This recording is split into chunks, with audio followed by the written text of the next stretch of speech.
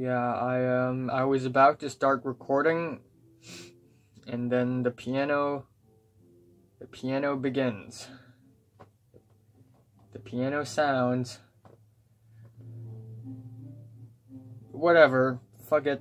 Hey, Easter, what's up? It's the Culture Detective here, investigating your favorite songs, and today I'm gonna be doing another things video where I talk about things.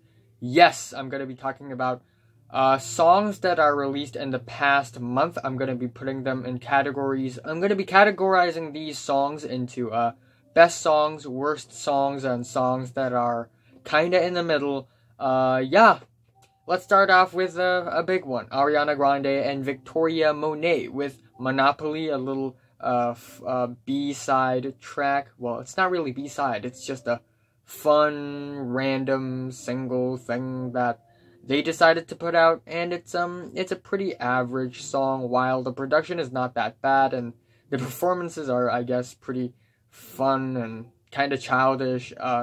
Yeah, I don't care for the beat. It's kind of generic. And then up next we have Cage the Elephant and Beck going together for a track titled Night Running. And even though I love both of these well, not love, but I think both of these artists are do have potential of making great music. I think this track is just okay. I think it's a little bit messy, in fact, even though the instrumentals are interesting sounding. Up next, we have Chong the Nomad for Two Colors, and it's this very low-key, lo-fi art pop track that's really quiet with some really minimalistic drum beats and some very plain vocals, and I guess it's just, you know, there's just nothing all that special about the track. And then we have Ciara with Thinking About You, and Thinking About You. Thinking About You. And it's very different from all the other Ciara tracks I've heard. It's very, very poppy, very, very sugar-coated. I need to drink some water. And it's really, really poppy, really, really sugar-coated. Maybe a little too much, in fact. And yeah, the performances are tolerable, not terrible, but come on. And then up next, we have Comethazine, and A$AP Rocky with the Walk remix, and it's just okay. Nothing all that special about it. Yeah, whatever. And then we have a Crumb with a new track, Nina, and it's a very mild, psychedelic, indie pop rock track. Yeah, it's really mild. It's so mild, it's kind of sleepy almost, but it's not boring, it's just mild. I guess that's the right word. And then we have a Diane Coffee with Like a Child Does, which is another indie rock-esque kind of track, and it's I think it's a little overproduced, but you know, that's just me, whatever. And I think the chord progressions and the melodies of the track doesn't really go together all quite well. And then up next we have Lil Nas X Old Town Road remix featuring Billy Ray Cyrus. What? Billy Ray Cyrus is featured on this new Lil Nas X track. If you don't know what is Old Town Road, it's been a very, very, very viral track, and it's this emo trap country track that's actually surprisingly not that bad, and Billy Ray Cyrus is on it, so wow. And then I'm also gonna have to give a shout out to Mac DeMarco with All of Our Yesterdays, and it's while it's really quiet and it's very soothing. And I like the aesthetics of the track, because Mac DeMarco's style had always been this soothing and nice. But this track just feels kinda weak, kinda mild, not all that interesting sounding. The hook and the verses aren't really all that.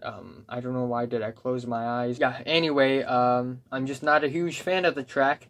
And then up next we have No Vacation with the track Yam Yam. I don't know how did I stumble upon this track, but I was scrolling through YouTube and it popped up, and here we go. And it's basically this in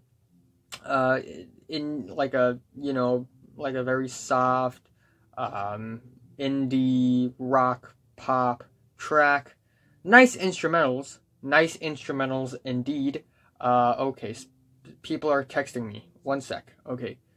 Yeah, nice instrumentals, but overall it's a pretty mundane track, pretty average. You know, the vocals, they aren't really all that special or anything. QRS. Yes. Up next we have Rosalía and Balvin. They are coming together with the track Con Altura. And yeah, Con Altura, whatever. Con Altura. Yeah, it's a huge, you know, difference between this track and many other tracks that Rosalía had done. Mainly because it's a, you know, reggaeton track and not a flamenco art pop track. And yeah, this track does sound pretty awkward, not gonna lie. Even though Rosalía's voice is fantastic, still sounds awkward. Yeah, up next, unfortunately, Tame Impala have to be on this list for the track Patience. And yeah, the instrumentals are fantastic. It's tasteful, it's colorful, I love the grooves, but the vocals are just kind of stiff and kind of robotic. And then, you know, same goes for the new Tierra whack track. She's still dropping tracks week by week. Why? This track is titled Unemployed, and, you know, solid vocals, solid production, but the beat and the instrumentals are actually pretty generic, pretty one-dimensional, and the track just kind of pales. And at the end, Wand with Walkie Talkie, very rough psych rock track that's kind of stiff. I wish that they would come out with something a little more weird and despondent. But yeah, let's move on to the worst tracks. Bad songs. Bad. I literally said the same thing before I started talking about the worst songs on the last thing's video. Anyway, AV Tears Horse, but without the E, because, you know, it's, you know, yeah, whatever. So yeah, Horse, without the E, but with an underscore. It's actually a pretty weird, almost gross sounding synth pop track that just feels so stiff and uneasy and robotic. And then up next we have Broken Social Scene with the track Can't Find My Heart, and it's just this very average, generic, mundane indie pop rock track with some really weak instrumentals. Okay, Budo's Band with the track Veil of Shadows, whatever. And it's a very bland and one-dimensional post-rock track with little in terms of a very compelling guitar riff or whatever. And unfortunately, I also have to put the new Grimes demo track here, Princessa. It's a secret Grimes track released on SoundCloud under the name Dark. And it says Princessa in Russian letters, and it's a demo track. It's short, it's kind of a mess, it's a blur, and I don't know, man. I don't know. Maybe start releasing some complete tracks. But you know, Grimes is still one of the most special and one of a kind art pop artists out there. Yeah. And then we have Jonas Brothers with the track Cool, and I have to apologize to the Jonas Brothers, I have to apologize to Priyanka Chopra, to Sophie Turner, but I don't like this track. It's, not only does it sound outdated and corny, it just sounds like a very failed attempt at trying to, you know, heat the party up and get the girls dancing. It's just a very, very lame attempt. Up next we have Kid Bookie and Corey Taylor of Slipknot with the track Stuck in My Ways. And, you know, they are, wow, they are collaborating. Corey Taylor is Slipknot, right? Wait up. Yeah. Nope, I'm right. Corey Taylor is from Slipknot, and this track sucks. I mean, with all due respect, you know, the auto-tune on this track is just really obnoxious. The beats, they are just so tone-deaf, almost. And up next we have Logic with the track Confessions of a Dangerous Mind, disguised as a PSA, a public service announcement. But as it turns out, it's just a very generic and boring rap song with some, you know, simplistic and redundant instrumentals. I mean, his flow is pretty nice, but, come on. And then up next we have Modest Mouse with Poison the Well. Unfortunately, I have to put Modest Mouse in the worst tracks. You know, I've considered putting Modest Mouse in the middle. But, yeah, this track is just a mess. It's just this very, raw and poorly, like, raw in a bad way and poorly produced rock track with some really weirdly mixed instrumentals.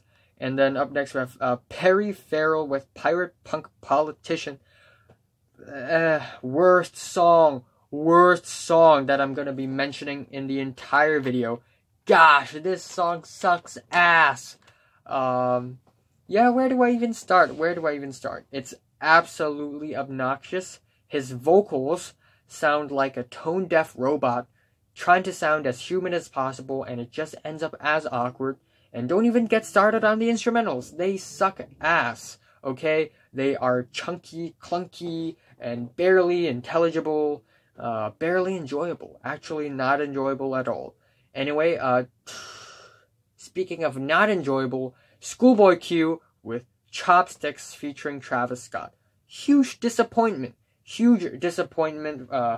You know, Schoolboy Q is a legitimately talented rapper, but yet he had to come out with this half-assed, obnoxious track with some obnoxious auto-tune and some really boring and repetitive beats. And also, unfortunately, I have to put Sky Ferreira on the list here with the track Downhill Lullaby. It's just painfully boring.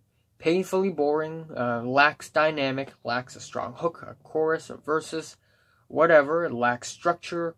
I do like the vocals, and I kind of get the appeal of the aesthetics of the track, but it's just not for me. And also, I forgot to mention that in the middle, I have to put the Sigrid track, Don't Feel Like Crying.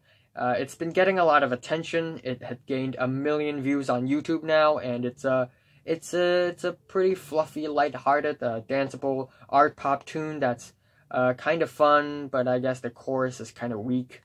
Anyway, there's a shitload of awesome songs that I'm gonna cover in the video, so buckle your seatbelts, grab some popcorn. Let's start off with Anderson .Paak, another amazing track, Make It Better, featuring Smokey Robinson, and it's a very beautiful, funky pop track that's just super duper sweet and lovely.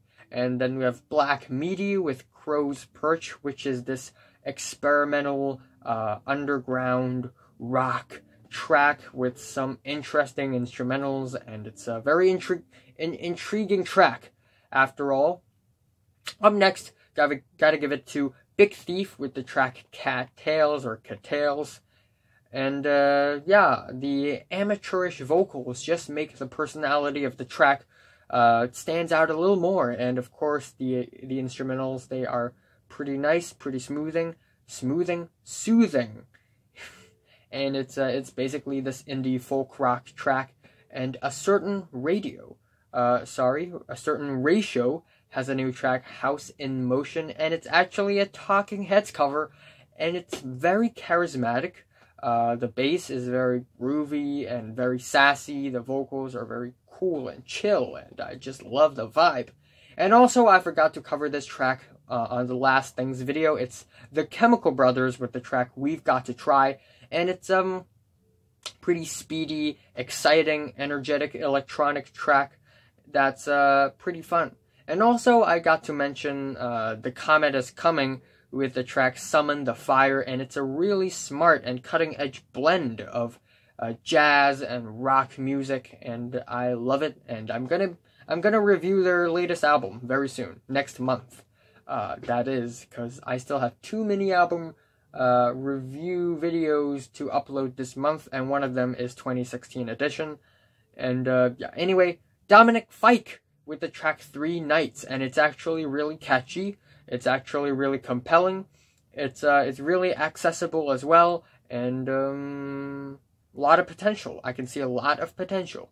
And then up next we have Foxygen with the track Face the Facts, and it is a very Lou Reed heavily inspired track with some nice vocals, some cool instrumentals in the back that's really making the track even more chilly. Technical death metal band, death metal band full of hell. Another track titled Burning Myrrh, and it's surprisingly, well, not surprisingly, but like, of course, obviously, a great death metal track with some really wild and fun and savage guitar riffs, and and some crazy ass vocals as well. And then up next we have the Get Up Kids with The Problem Is Me, and it's this emotional, what's the word? Youthful rock track, just pure meat and potatoes indie rock track that's loud and expressive. And up next we have a Holy Ghost with an exclamation mark with the track Escape from Los Angeles, and it's another really fun, entrancing, danceable dance track, electronic dance track, and I love the beats on the thing. The sampling is great. I love it. And then up next we have Jamila Woods with the track Eartha, and it's actually this pretty beautiful R&B track that's also kind of catchy, and I love the vocals. And then up next we have Jpegmafia with The Who featuring Eyas, or Eyas. Yeah, kind of on the fence with this track, but after a couple listens, I love it a lot. I love the moody instrumentals, and as usual, his performances goes hard. He goes really hard on the track, and I love it. And then, King Gizzard of the Lizard Wizard with Boogieman Sam, which is, I'm just really glad that not all of the tracks on their next album are going to be as corny and as cheesy and as dumb as Fishing for Fishies. But Boogieman Sam is an actually really well composed and really well performed and really well arranged psych rock track that really goes back to its psychedelic roots. And then we have the track Planet B from the same band, and oh boy, this track slams. This track slams. Oh my gosh, this might be the heaviest track from the band yet. And the music video, the freaking music video is so wild and fun. The entire band is wearing these orange clothes, and they're being chased after by this crazy man with a gun, and they're having a lot of fun. And damn, the music video is so much fun. And the track itself, just, yeah, You have to listen to it. You must.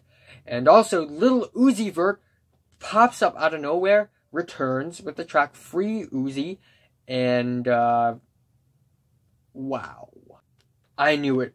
I knew it the whole time. Lil Uzi Vert is the only talented mumble trap rapper that I know of, I guess. But yeah, Lil Uzi Vert is talented actually, because damn, his flows on this track is just like, it's not even mumble anymore. He's not mumbling anymore. There's a huge stylistic change actually, and the beat is also really industrial, and it goes hard. It's a banger, and it's a banger that has a lot of flavor, and I'm surprised. I'm genuinely surprised that Lil Uzi Vert is capable of pulling off something this hard and this aggressive, I guess. And then up next, of course, Lizzo with Tempo featuring Missy Elliot. 4 singles, 444 to be in the best section. Awesome track. Really nice, tasteful beat. Sassy performances from both Lizzo and Missy Elliott. And then up next we have Marissa, Nadler, and Stephen Brodsky with another track, Estranged. And it's another haunting and beautiful ballad. Yeah, their album is gonna be full of ballads, and it's gonna be beautiful. Yeah. Also, speaking of beautiful tracks, Mavis Staples with the track Changes. Awesome. I love the very soulful and actually muscular vocals by Mavis Staples. I love the entire vibe of the track being very kind of dreary, but also kind of soulful, and has a lot of flavor to it, has a lot of texture to it, the underground texture that I typically enjoy. And then another national song that I really like. It's titled Light Years, and it's another kind of uplifting and fun and lightweight track that's not caring too much about anything else. Yeah. And also Nocturnus Ad with the track Paradox. It's a technical death metal track that's like a roller coaster with a lot of weird up and down guitar riffs that just, that's really freaky. And I enjoy the overall sound of the thing a lot, actually. And Pile with the track The Soft Hands of Stephen Miller, and it's a really solid and compelling noise punk track with some